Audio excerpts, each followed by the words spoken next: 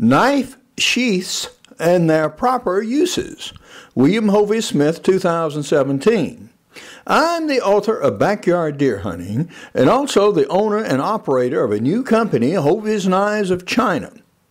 In this instance, I'm talking about classic knife sheaths, how they developed, and how to properly employ them to protect your knife. This is Hovey Smith, the Backyard Sportsman. And today, we're going to talk about sheaths and how they originated and what they mean and how to actually use them and sometimes not use them. Knives are, of course, sharp instruments. And a knife without a sheath just stuck through a sash or belt is an invitation to either cut the sash or belt or the user. Consequently, very early on, even for stone knives, original people came up with sheaths. Now sometimes these sheaths were of wood, such as here. Wood is common, it's useful, it's carvable, and you can do interesting things with it. This particular sheath belongs to this parang, which originated probably in somewhere in the Dutch East Indies. It has on its head a face of a bearded European, a demon. Well, colonial Europeans to the native peoples of the world were oftentimes demon-like indeed. And so, the parang. Also, in Africa, such as in this example here, the entire sheath is again made of wood, wrapped in rattan. Effective. Worked.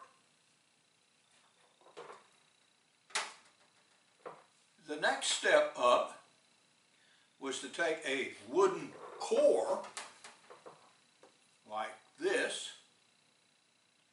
and wrap it in leather and decorate it, but nonetheless it's wood that comes in contact with a knife. Why? Well, there was a good enough reason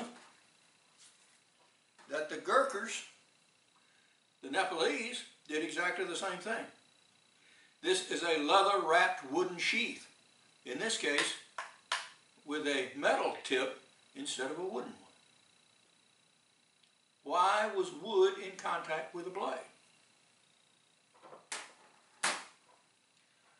When you tan leathers, the first thing done is to take the leather and soak it in salt. Ooh. Salt is very corrosive to steel. Also, to tan leather, it's tanned in tannic acid and water, an acid solution. So, your leather sheath contains some salts and acid radicals. So when they are re-moisturized, they are liberated and will corrode your blade.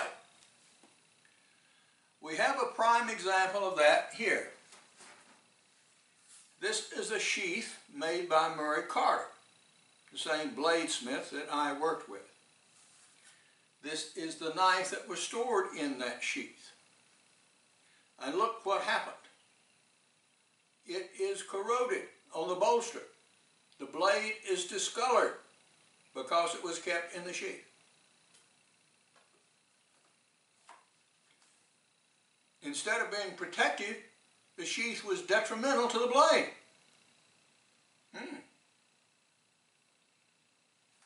So, when I had a sheath made with this knife, which is from Mexico, it is a leather sheath, but I store the blade and the sheath separately.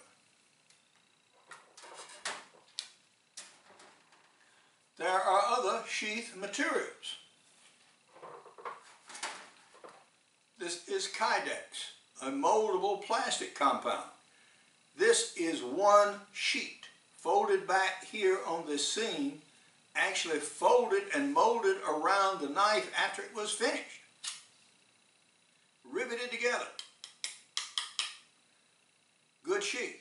Works. This is the neck knife, and it holds it well enough to be suspended without the use of a spring.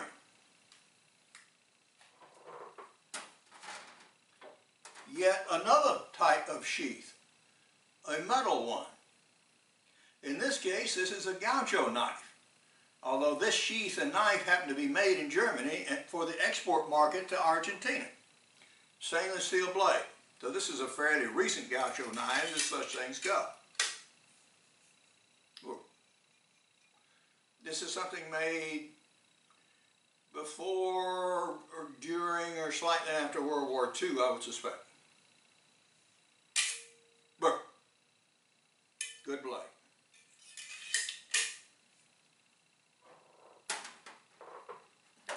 In more modern use, this is a moldable plastic compound and is used to make an inexpensive sheath for this knife. The knife itself is a good carbon steel blade made in Sweden. It fits somewhat in the sheath, not terribly tight, but some. It has a clip on the back. And the clip is actually part of the sheath material. You can do that with plastics. There's a lot of air circulation room around this particular blade. So it's almost as if this blade was stored in air, in dry air, which is good.